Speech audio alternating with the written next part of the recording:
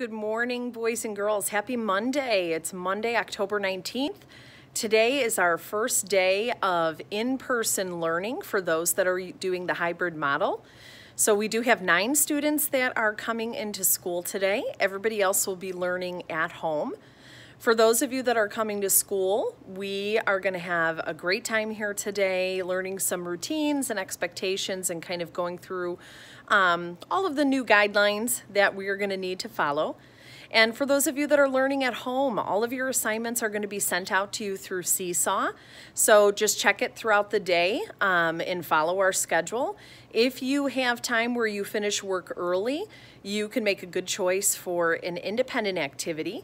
At 10 o'clock, I believe it is, I'm sending out an assignment that has some extra activities that you can work on. You can go to any of the reading rooms that I've sent. You could read on Epic, you could read on Raz-Kids, you can write a story.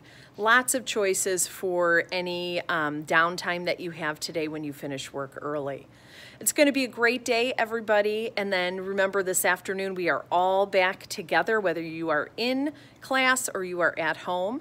Oh, and I think we're going to call our students Zoomers and Roomers. So those of you that are in class in the room, you're going to be my Roomers.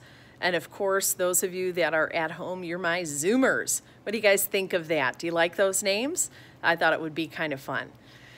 So anyway, we are back together for the afternoon. We're going to have an SEL lesson and our acceleration times and music at the end of the day.